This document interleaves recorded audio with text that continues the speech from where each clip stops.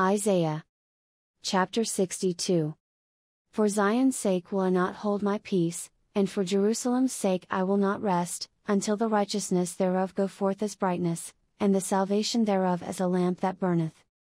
And the Gentiles shall see thy righteousness, and all kings thy glory, and thou shalt be called by a new name, which the mouth of the Lord shall name. Thou shalt also be a crown of glory in the hand of the Lord, and a royal diadem in the hand of thy God. Thou shalt no more be termed forsaken, neither shall thy land any more be termed desolate, but thou shalt be called Hephzibah, and thy land Beulah, for the Lord delighteth in thee, and thy land shall be married. For as a young man marrieth a virgin, so shall thy sons marry thee, and as the bridegroom rejoiceth over the bride, so shall thy God rejoice over thee.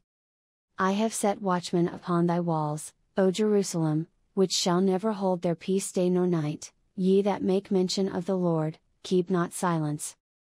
And give him no rest, till he establish, and till he make Jerusalem a praise in the earth.